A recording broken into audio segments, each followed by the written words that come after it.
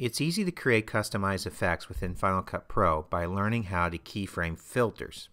Watch this short video promotion. They run into burning buildings to rescue people, while their opponents sweep the bad guys off the streets. But now the only thing that matters is their training for the 5th annual Guns N' Noses charity boxing event. Tickets are now on sale. Be there!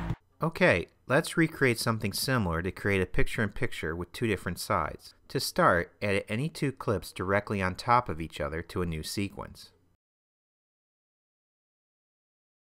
Navigate to the Effects tab within the browser window.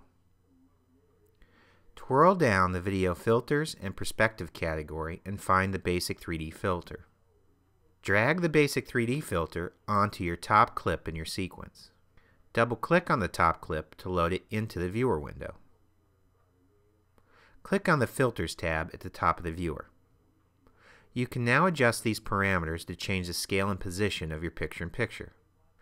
Okay, I sometimes find it easier to do my keyframing directly in the timeline instead of using the Filters tab. Click on the Toggle Clip Keyframes button in the bottom left corner of the timeline window. Expand the keyframe editor size for the V2 track. Right-click in the keyframe editor area and choose Basic 3D Y-axis rotation from the contextual menu. Find a place and time for where you'd like your picture to start rotating. Hold down the Option key to add a keyframe at the point where you want your picture to start its rotation. Then move forward a bit and add another keyframe. Drag the second keyframe to -180 degrees so your picture spins around on the Y-axis. Okay, now your picture spins around to its back side. Now, place the position indicator where the picture is at its 90-degree mark.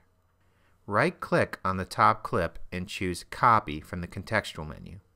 Then right-click on the bottom clip and choose Paste Attributes. In the Paste Attributes box, choose Filters. Then simply trim back your clip on V2 to your position indicator to reveal the other layer underneath. Okay, that's it. For other great tips like this, or to enroll in a Final Cut Pro training course, visit geniusdv.com.